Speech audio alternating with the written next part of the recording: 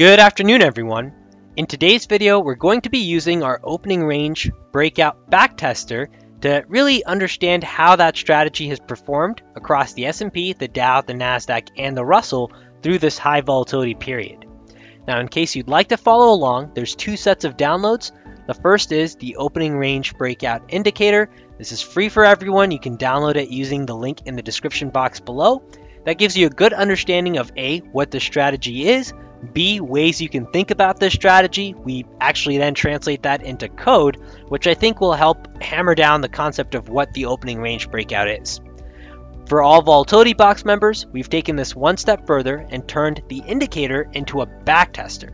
The key benefit of a backtester, in my opinion, is you get a P&L so you know whether the strategy works or it doesn't work, and you get to see what the actual win ratio is along the way, which gives you an idea of some strategies might be, say, a 25% win rate, but extremely profitable. Well, I think there's few chances, if any, that most traders can actually perform and execute flawlessly on that 25% win rate.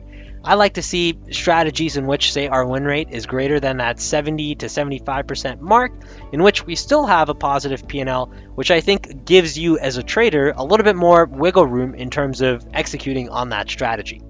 Now, the backtester is included for free for all Volatility Box members. You can use the link in the description box to download it and follow along on the major index markets.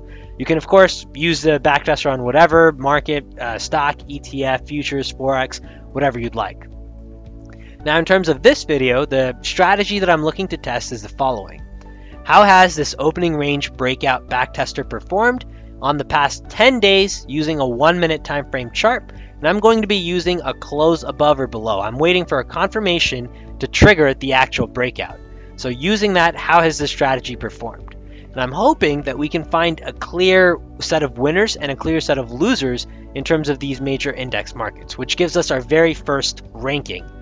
Now, after we use the 10-day chart, I'm going to expand this to a 30-day time frame chart. So more data points, but the trade-off there is instead of a 1-minute time frame chart, we'll use a 3-minute time frame chart. That allows us to backtest a little bit quicker compared to that 30-day 1-minute chart on ThinkOrSwim. Once we have 1 and 2, that should give us a basic premise of where is a strategy a little bit more reliable. Out of the 4 major index markets, my guess is there's a handful where the strategy has worked better in this high volatility period. Now, once we identify that answer, we'll then start to test a few different permutations. So things like wider stops versus narrow stops, same idea with the targets, and that should then give us really a final answer of where do we use the strategy, what are the permutations that are working best, along with what are the permutations that are going to serve you and your trading style best based on what you're comfortable with. Now with that, let's move into our charts and start backtesting with the S&P 500 first. Now inside of our ThinkOrSwim platform here, if I click the studies icon, you'll see I have just our backtester loaded on. For all Volatility Box members, this is the same one that you can download in the description box, and these are the settings that I'm going to be using. I'll be using close above. For the stop type, I've set that to a half range first, along with the target type, also a half range. I'll click OK so we can apply this. One other setting that you'll maybe find useful, if you click Global Strategy Settings, make sure you have this display floating P&L turned on. That allows you to have this floating graph right down here below, which makes it very easy to see, is this trade green as in profitable or red as in not profitable. So with that, if we click OK, apply, now I have this set to a 10-day 1-minute time frame chart. Let's start with the S&P here. The S&P has had 9 breakouts, 1 winner, 2 losers on the long side, so 1 for 3, a 33% win rate. The short side's quite a bit better though, 5 for 6. So far we're seeing S&P short side is the way to go as of right now, where that makes sense in terms of the volatility we're seeing, along with the recent price activity. If I switch next to the Dow here, 1 for 1 on the long, so a little bit better than the S&P, 50% win rate. We got rid of 1 loser. In terms of our winners, 7 for 8, so also performing fairly well on the short side inside of the Dow. Also, the green P&L here tells us that the strategy has still been profitable in the long run with both the longs and the shorts. Now next up, if we switch to the Nasdaq, what I think you'll find is a little bit more interesting. Here, the strategy is 1 for 3, meaning 25% win rate, so far the worst on the long side. And on our short side, 3 for 5, meaning 60%, so far worst on our short side as well. So 9 breakouts, while we've had the same level of volatility even inside of the Nasdaq, the opening range breakout strategy, using these settings has not performed as well compared to the S&P and the Dow. Finally, the Russell. So inside of the Russell, similar story to the Nasdaq here. 1 for 4 in terms of the overall setup, 3 for 5, so 60% in terms of the win rate. In both cases, the S&P and the Dow outperformed the Nasdaq and the Russell on that 10-day 1-minute time frame chart. Now let's switch this over to a 30-day 3-minute time frame chart, and let's see what happens then. So this should load a little bit quicker compared to that 1 minute. Now using that, our close above, keep in mind, is now based off of a 3-minute candle, so still the same settings, close above, half range, but this time we're using a 3-minute candle. Now if I click OK, we can see here the number of data points has increased. Let's actually start with the S&P first. So using the S&P, using the long side trade, 62.5% win rate, so better when we have more data points. Overall, it's above 50% in terms of that basic threshold, but still less than that 70% mark that I think gives you high confidence. The short side, however, 80% win rate, so there we are meeting that minimum threshold we'd like. If we switch next to the Dow, see if that same theme continues. 69% win rate on the long side, 81% win rate on the short side. Also, green P&L graph right here, which confirms the idea that the trade strategy overall is profitable. Switching next to the Nasdaq, let's see if the same underperformance continues. Very clear here, that bar graph, red, tells you the strategy not profitable. Take a look at the statistics here, 46.67% on the long side, 64% on the short side. Again, that same idea extrapolates through from what we saw in a 10-day compared to a 3-minute, 30-day time frame chart as well. And finally, we have the Russell here. The Russell, while still green, we can see that P&L takes a fairly sharp hit here towards that final day in terms of our backtest, Friday. 7 winners, 7 losers, so 50% win rate, 66.67% win rate.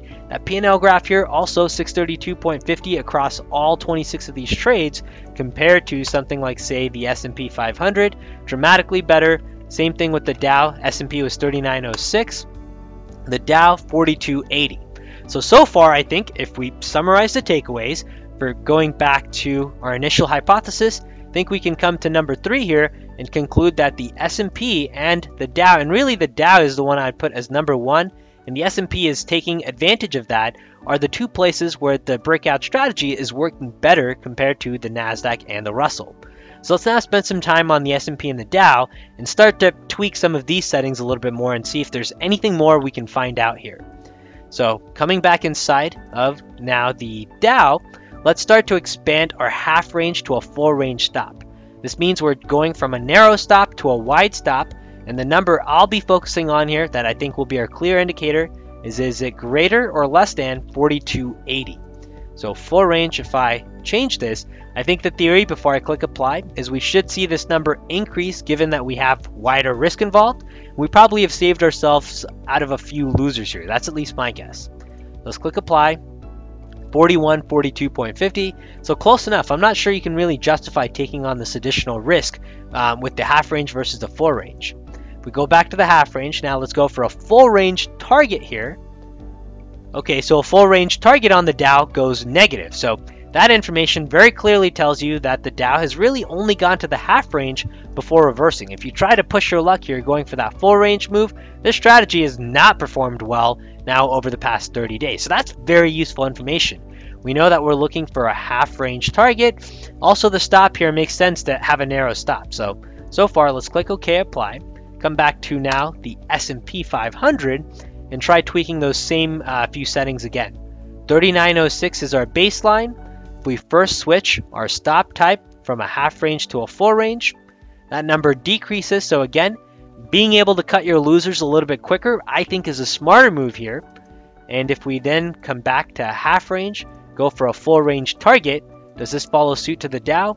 Our P&L here also dramatically drops. So in both cases, half range target, half range stop with that close above tends to be the combination that works better. The last permutation actually on that note, let's see if in the S&P and the Dow, we wait for the confirmation with the close above, or if we're better off with, say, just a wick touch. So 39.06, let's see what happens here.